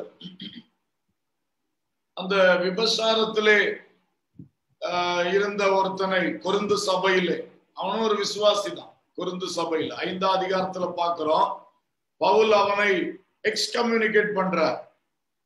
நீ உன்னை நான் சாத்தானுக்கு ஒப்பு கொடுக்கிறேன், சபையை விட்டு விலக்கி வைக்கிறேன். அப்ப அது தேவ நடத்துதலோடு ஒரு களை பிடுங்கப்படுகிறது, அதுவும் இருக்கு. ஆனா பொதுவாக கர்த்தர் சொல்லும் பொழுது, நீ பிடுங்காத, அது இருக்கட்டும், நான் பாத்துக்கிறேன், நான் சொன்னா நீ செய், இல்லைன்னா நீங்க டச் பண்ணாத. உன் வேலை என்ன? கெட்டவனா நல்லவனாக்குறது உன் ஊழியக்காரனுடைய வேலை, அதை செய். விசுவாசிகள் நீங்கள் எல்லாம் உங்க நோக்கம் எப்படி இருக்கணும்? எங்க சர்ச்சில் வர எல்லாரும் நல்லா ஆகணும், பரலோக ராஜ்யம் போகணும், அதான நம்முடைய மெயின் டார்கெட். அதைத்தான் நம்ம எய்ம் பண்ணணும். இவங்களை பார்த்து பார்த்து நம்மளும் நம்ம ஆத்மாவை கரைப்படுத்திட்டு போயிடக்கூடாது. சோ கேர்ஃபுல்லா இருப்போம். கர்த்தருடைய வயல் நிலமாக்கும் நம்ம இஷ்டத்துக்கு எல்லாம் செய்யக்கூடாது. நாங்கள் போய் அவைகளை பிடுங்கி போடவும் சித்தமா இல்லை, எனக்கு சித்தம் இல்லை, வளரட்டும் அப்படிங்கிற. கடைசியாக 12 பயிர் அண்ட் களை அல்லது கதிர் அண்ட் களை. பயிர் அல்லது கதிர் அண்ட் களை. 25 இருந்து பார்க்கும்போது அங்க விளக்கம் கொடுக்கிறார். மனுஷன் நித்திரை பண்ணா அப்ப சத்துரு வந்து களைய விதைச்சிட்டான். இப்போ 26ஆம் வசனம், பயிரானது வளர்ந்து கதிர் விட்டது, அப்ப களைகளும் காணப்பட்டது. இந்த களைகள் பாருங்கள், இந்த களைகள் பொதுவாக இந்த கோதுமைக்குள்ள ஒரு களை. நான் வட இந்தியா போகும்போது பார்த்திருக்கிறேன். கோதுமை வந்து ஓரளவுக்கு அந்த அந்த செடி அப்படியே வளர்ந்து அந்த பயிர் வளர்ந்து நிற்கும் போது அதுக்கு மேல அப்படியே அந்த களைகள் வந்து தலையை தூக்கிட்டு நிற்கும். இந்த கோதுமையை விட ஒரு இன்ச் மேல நிற்கும். அது ஒரு ஸ்டேஜ் வரும்போது அந்த வயல்ல பார்த்தாலே தெரியும், ஃபுல் வயல்ல பயிர் வந்து கொஞ்சம் குட்டையா நிற்கும், இந்த களை வந்து தலையை தூக்கி நிற்கும். ஆச்சரியமா இருக்கும். இஸ்ரவேல் தேசத்திலே கோதுமை நடுவிலே சிசானியா என்கிறதான ஒரு களை வளருமா, சிசானியா. அப்ப இந்த களை வந்து அந்த கோதுமை செடியினுடைய வேர்களுக்குள்ளே தன்னுடைய வேரை போட்டு அப்படியே பின்னி வச்சிருக்குமா. அதனாலதான் கர்த்தர் சொன்னாரு, அதை பிடுங்காத. அதை பிடுங்கும் பொழுது கோதுமையும் சேர்ந்து வந்துடும். ஏன்னா இந்த களை இப்ப என்ன பண்ணி இருக்கு, உள்ளுக்க அதனுடைய வேருக்குள்ள கொண்டு இதனுடைய வேரை விட்டு வச்சிருக்கு, பின்னி பிணைந்து கிடக்கிறது. அதான் சபையிலே ஒருவனை தண்டிக்கும் பொழுது அல்லது ஒருவனை கண்டிக்கும் பொழுது நல்லவங்களும் சேர்ந்து இடறி போக வாய்ப்பு உண்டு. அதான் பிரச்சனை. வளர விடாமல் காப்பது மேலானது. வளர விட்டுட்டா அங்க டச் பண்ணும் பொழுது நிறைய ப்ராப்ளம்ஸ் வரும். இப்போ உதாரணமா பாருங்க, மோசே காலத்துல கோராகு, தாத்தான், அபிராம் இவங்க எல்லாம் தப்பு பண்ணாங்க. கர்த்தரே நேரடியா இறங்கி சொன்னார், இவங்களை விட்டு விலகுங்க, பூமி இவங்கள இப்ப விழுங்கும். அப்படியே விழுங்கிச்சு.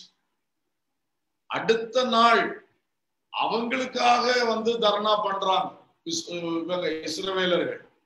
கர்த்தருடைய ஜனம் செத்து போக நீங்கள் தான் காரணம் அப்படின்னு மோசேக்கு ஆரோனுக்கு விரோதமா எழுப்பிட்டாங்க. நேற்றுக்கு தானே பெரிய ஒரு பயங்கரம் நடந்துச்சு, அது கர்த்தரே செஞ்சாரு, உங்க கண்ணால பாத்தீங்க, ஆனாலும் தேவ பயம் வரல. இப்போ அவர்கள் கர்த்தருடைய சபையின் சகோதரர்கள், இந்த கர்த்தருடைய பிள்ளைகள் மறிக்க நீங்க காரணம்னு திரும்ப மோசேக்கு விரோதமா எழும்பினாங்க. அந்த பூமி விழுங்கினவர்களை பார்க்கிறோம். இப்படி அடுத்தது எழும்பினதுனால அடி வாதையினால செத்தவங்க எண்ணிக்கை ஜாஸ்தி. அதனாலதான் சொல்றது கேர்ஃபுல்லா இருக்கணும். இது ஒரு எக்ஸாம்பிளுக்கா சொன்னேன். கர்த்தர் சொல்லாம நம்ம செய்யக்கூடாது, அதான் பாயிண்ட். எனவே இந்த கதிர்கள் அண்ட் களைகள், இதுல வந்து பயிர்கள் அப்படின்னு சொல்லும் பொழுது 43ஆம் வசனத்துல நீதிமான்கள் என்ற ஒரு வார்த்தை கொடுத்திருக்கிறது. அப்புறம் ராஜ்யத்தின் புத்திரர் என்று 38ஆம் வசனத்துல ஒரு வார்த்தை கொடுத்திருக்கிறது, ராஜ்யத்தின் புத்திரர். அப்புறம் களைகளுக்கு விளக்கம் கொடுத்திருக்கிறது 38ஆம் வசனத்துல பொல்லாங்கனுடைய புத்திரர், 41ஆம் வசனத்துல இடறல்கள், அதே 41ஆம் வசனத்துல அக்கிரமம் செய்கிறவர்கள். இவ்வளவு விளக்கங்கள் கொடுத்திருக்கு. பயிர்கள் அப்படின்னா நீதிமான்கள், ராஜ்யத்தின் புத்திரர். களைகள்னா பொல்லாங்கனுடைய புத்திரர், அக்கிரமம் செய்கிறவர்கள், இடறல்கள். எனவே பயிரானது வளர்ந்து கதிர்விட்ட போது களைகளும் காணப்பட்டதுன்னு சொல்லும் போது, பயிரைத்தான் நம்ம நட்டோம், ஆனா இப்ப ரெண்டா நிக்குது, பயிரும் நிக்குது, களையும் நிக்குது. ஆண்டவர் ஆதாம் ஏவாளை நல்ல 100% நல்ல ராஜ்யத்தின் புத்திரராக தான் நட்டாரு. ஆனா அடுத்தது மனுக்குலம் பெருகும் பொழுது, பயிர் வளர்ந்த பொழுது களைகளும் கூட நிக்கிறது. அதே மாதிரிதான் சபைகள்லையும். இப்போ இது வந்து யார காட்டுது, பயிர் அன்று களை. முதல்ல நீதிமான்கள், துன்மார்க்கர்கள். நீதிமான்கள், துன்மார்க்கர்கள். சங்கீதம் 37 இத ரொம்ப ஸ்பெஷலா விளக்கமா சொல்லியிருக்கு. நான் இப்ப ஃபுல் விளக்கத்துக்கு போகல, ஜஸ்ட் ரெஃபரன்ஸ் சொல்றேன். சங்கீதம் 73 இதை பற்றி சொல்லி இருக்கு. நீதிமான்கள் துன்மார்க்கர்கள். இந்த உலகம் என்கிற வயல் நிலத்திலே ஒரு கூட்டம் நீதிமான்கள், ஒரு கூட்டம் துன்மார்க்கர்கள். ரெண்டு பேரை பற்றின விளக்கங்கள் 37ஆம் சங்கீதம் 73ஆம் சங்கீதம் ரெண்டுலயுமே இருக்கு. அவர்கள் துன்மார்க்கர்கள் ஆபத்தான இடத்துல நிக்காங்க, அழிவுக்கு நேரா நிக்கிறாங்க அப்படிலாம் சொல்லியிருக்கு. நீதிமான்களோ நல்ல இடத்துல இருக்கிறாங்கன்னு எல்லாம் சொல்லியிருக்கு. அடுத்ததாக சபைக்குள்ள வந்தீங்கன்னா அங்கேயும் பயிர்களும் களைகளும் இருக்கு. அதை ரோமர் 8ஆம் அதிகாரத்துல சொல்லியிருக்கு. ஆவிக்குரியவர்கள், மாம்சத்துக்குரியவர்கள். அங்க நீதிமான்கள், துன்மார்க்கர். உலகத்துல சபைக்குள்ள வரும்போது விசுவாசிகள்ல ரெண்டு கூட்டம், எல்லாம் விசுவாசிகள் தான். ஆனா அதுல ஒரு குரூப் ஆவிக்குரியவர்கள், வேத வசனத்தினாலும் பரிசுத்தாவினால் நடத்தப்பட்டு ஆவிக்குரிய கண்ணோட்டத்தோடு வாழ்ந்து பரலோக ராஜ்யத்துக்கு ஆயத்தமாகிறவர்கள். இன்னொன்னு மாம்சத்துக்குரியவர்கள். அவங்க உலக காரியத்துக்காகவே ஜெபம் பண்ணுவாங்க, உலக காரியத்துக்காகவே ஃபாஸ்டிங் இருப்பாங்க, உலக காரியத்துக்காகவே அந்நிய பாஷா அபிஷேகம் எல்லாத்தையும் பயன்படுத்துவாங்க, வரங்கள் எல்லாத்தையும். எதுக்குன்னா உலக பொருள். அந்த ஆவிக்குரிய வெளிப்பாடு கிடையாது, தெய்வீக வெளிப்பாடு, பரலோக வெளிப்பாடு கிடையாது. அதான் கலைகள். அந்த மாம்சத்துக்கு ஏதுவானவர்கள் சபைக்குள்ள இருந்து ஆவிக்குரியவங்களை கஷ்டப்படுத்துவாங்க. அது கலாத்தியர்ல பவுல் எழுதுறாரு, ஆகார் என் மகனாகிய இஸ்மவேல் மாம்சத்துக்குரியவன், சாராளின் மகனாகிய ஈசாக்கு அவன் வாக்குத்தத்தத்தின் புத்திரன் என்று எழுதுகிறார். இனி ஊழியக்காரங்களுக்குள்ள வந்தீங்கன்னா உண்மையும் உத்தமம் உள்ள ஊழியர்கள், பொல்லாததும் சோம்பனுமான ஊழியக்காரன், ரெண்டு குரூப்பை சொல்றார். உண்மை உத்தமம் உள்ள ஊழியர்கள், பொல்லாதவனும் சோம்பனமான ஊழியக்காரன் சொல்றார். அப்போஸ்தலர்கள், கள்ள அப்போஸ்தலர்கள், தீர்க்கதரிசிகள், கள்ள தீர்க்கதரிசிகள், போதகர்கள், பொய் போதகர்கள், மேய்ப்பர்கள், கூலி ஆட்கள், இப்படி எல்லாம் பைபிள் பிரிச்சு சொல்லுகிறது. சோ இதுதான் இந்த பயிர்களும் களைகள். அப்போ நாம் இன்றைக்கு பயிராக இருக்க வேண்டும்.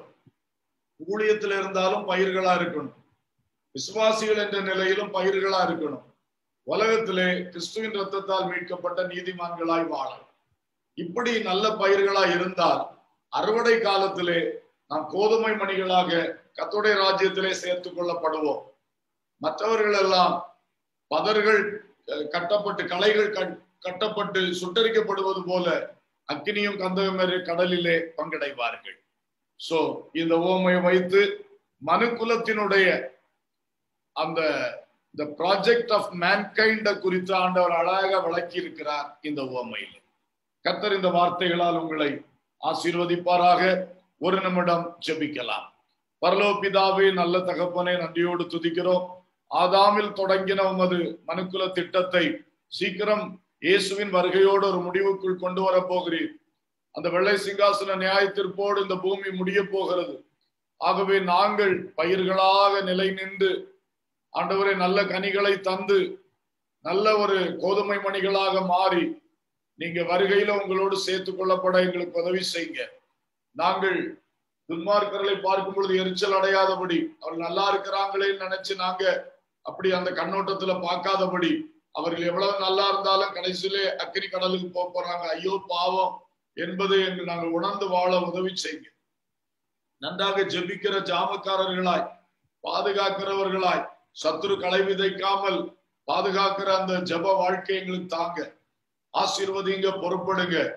குறிப்பாக இந்தியா தேசம் இன்றைக்கு கொரோனா வைரஸ்னாலே மிகவும் பாதிக்கப்பட்டு இருக்கிறது.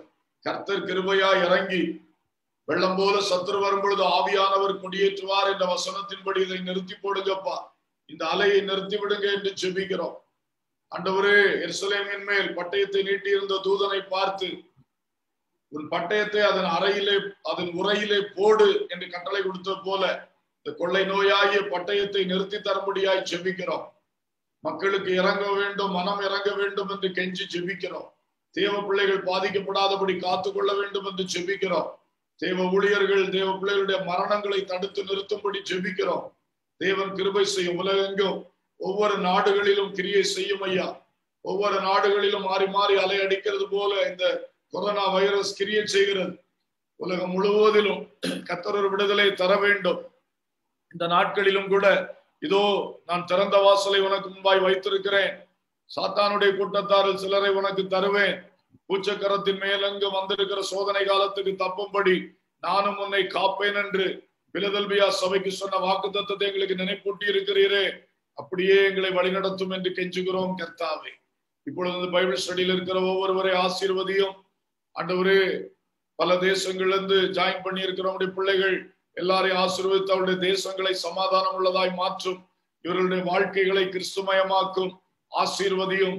இந்த ஓமையில் கற்றுக்கொண்டது போல கர்த்தருடைய மனுக்குல திட்டத்திலே தாங்கள் ஜெயம் கொள்ளுகிறவர்களாய், சுதந்திரிக்கிறவர்களாய், ஆமென், நல்ல பயிர்களாய் அறுவடையாக உதவி செய்யும். சகல துதி கனம் மகிமை உமக்கே செலுத்துகின்றோம். இயேசுவின் நாமத்தில் கேட்கிறோம் ஜீவனுள்ள பிதாவே, ஆமென், ஆமென்.